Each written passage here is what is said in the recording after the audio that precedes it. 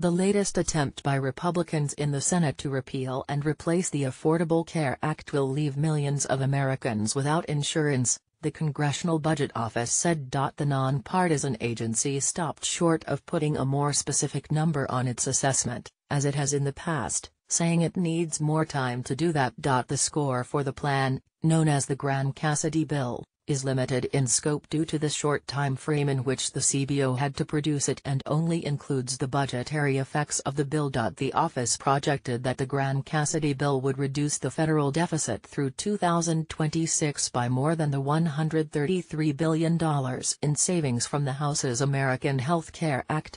That ruling allows Republicans to bypass a Democratic filibuster. The bill is required to save as much or more than the House bill to qualify under the procedure known as budget reconciliation, which allows Republicans to pass it with a simple majority. Monday's CBO score provided only a vague assessment of the insurance coverage impacts of the bill. The number of people with comprehensive health insurance that covers high-cost medical events would be reduced by millions compared with the baseline projections for each year during the decade, CBO and Junction estimate, said the CBO's report. That number could vary widely depending on how states implemented the legislation, although the direction of the effect is clear. Additionally, contrary to the assertions by the bill's authors, the CBO found that protections for people with pre-existing conditions would be weakened by the new bill.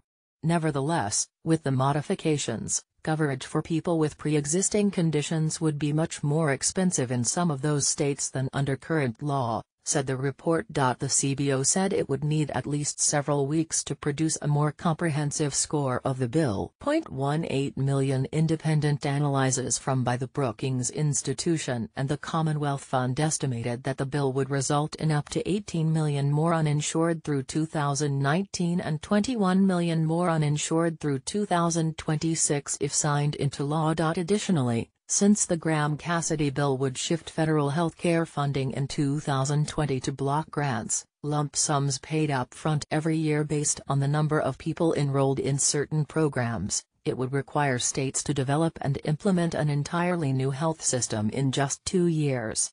Such a short time frame, experts say, could cause chaos in health insurance markets. Due to these analyses, combined with the massive amounts of federal assistance cut in the bill, GOP leaders have not been encouraged about the legislation's prospects.